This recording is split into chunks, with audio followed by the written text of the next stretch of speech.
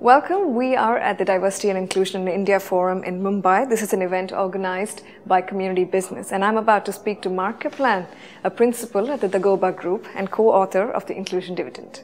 Mark, you've done a lot of research and consulting for a range of businesses across the globe at Dagoba, and you've also now written this book on Inclusive Dividend. Tell me, what are the three things that you think Indian businesses can be doing better to embrace diversity more and facilitate better inclusion? Well, I think there's little things and there's big things. And some of the big things are, number one, you have to have the right stakeholders involved in sponsoring inclusion work. For example, gender is a big issue in India, just like it is in any part of the world. The most important thing to moving the dot on gender, so to speak, is to get men seriously engaged in that, right? It's very tempting to just have your diversity efforts focus all on what we need to do for women. But what we really need to do is look at how do we engage the majority or the insider group, if you will. Okay. So that's one. Age is another big issue, as you know, in India. And how do you fully engage millennials?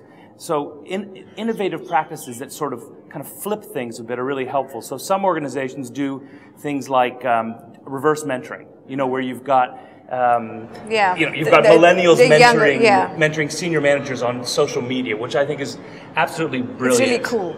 It's cool, it's exciting, and it keeps millennials engaged, and it takes advantage of the diversity. The whole issue, if you look at India, it's a very diverse country, not only domestically, with 1.2 billion people from lots of different backgrounds, but then you're also engaging the world everywhere. So you've got to manage inclusion and diversity both internally but also externally. So it's the big things. It's also the little things. When I'm working with a group of managers, whether it's in India or somewhere else, it ultimately comes down to, as a leader, how do you engage people?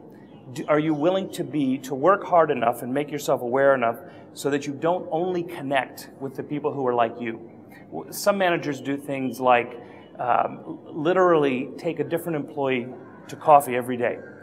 Because what they're trying to do is they're trying to even out the relationship and the rapport building. So part of inclusion is just that little. It's who do you give 15 minutes of your busy day to so that you get to know them and so that you create a better connection and a better level of comfort so that they can be tapped as a resource. Because as you know, most of us as human beings, we tend to connect with the people who are most like us. Yeah, so it's absolutely. Work to get beyond that.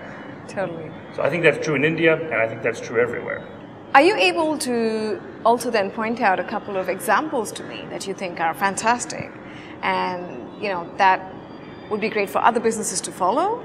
Absolutely. It's a bit of what I was talking about before in terms of how you position diversity and how you position inclusion. So a best practice that I'm seeing right now and working on with a couple of different clients is how you connect diversity and inclusion directly to the business strategy. Okay. Which is a totally different take. So I work with a lot of organizations where they're building relationships with other companies. And the process of building relationships with other companies requires inclusion because the customer base is more diverse than it used to be. Absolutely. So the leading companies are finding ways to actually do that in a very sort of intentional way. So who is the team that I bring to the client? What's the skill mix? How do I then connect with the client across similarity but also across difference? Because the buyers are becoming more diverse. So, for companies who want to put the focus on the marketplace and the clients, I think those are the companies who are going to get ahead more quickly. Okay. So for me, that's one of the biggest challenges around inclusion is to not see it just as an issue that's about the internal dynamics inside the company, but it's really how do you connect with people? How do you connect in the marketplace? The company that owns, I think it's Frito-Lay, their Hispanic employee group created a product called the guacamole chip, which has become a huge business for them. And the thing is that if you don't have diverse decision makers sitting around the table, then the decisions that they make will not be as broad and as effective and as embracing of the sort of diverse customer market. Part of the problems companies have is that at senior management levels, you get less and less diversity. So the thought process and what's possible becomes narrower and narrower. So companies have to find ways to engage the full workplace a bit more. And when you do that, you get tremendous breakthroughs and you create a lot of profit. Fantastic. Thank you so much for your time. You're welcome. Thank you. Join our mailing list at chaiwithlakshmi.in/subscribe and keep in touch with us on Facebook, Twitter, Google+, and Pinterest.